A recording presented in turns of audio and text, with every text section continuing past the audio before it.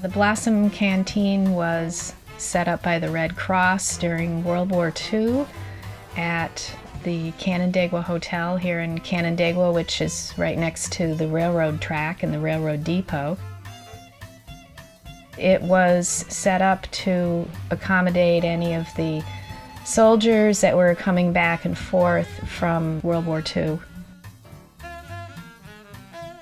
Virginia Avery was one of the leaders of setting up the Blossom Canteen. She was a volunteer for the American Red Cross, and she produced a monograph and beautifully described all of the activities and challenges.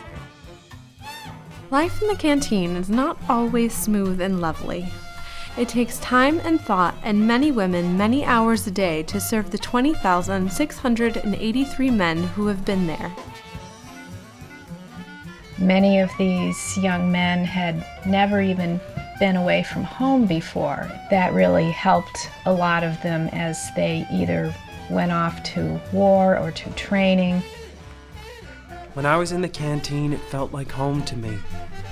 In the eyes of God, you were doing your part in helping to bring happiness to soldiers at a time when they need it most.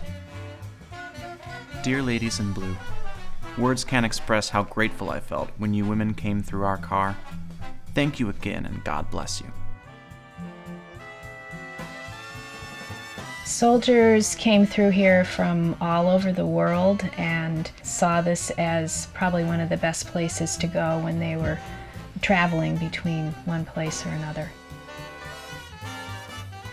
Soldiers and sailors coming in and out, the sound of the piano or record player, the click of the pool and ping-pong balls, and a young lieutenant comes in and says, "Oh, this is heaven." And you cannot help but feel that after all, this must be worthwhile.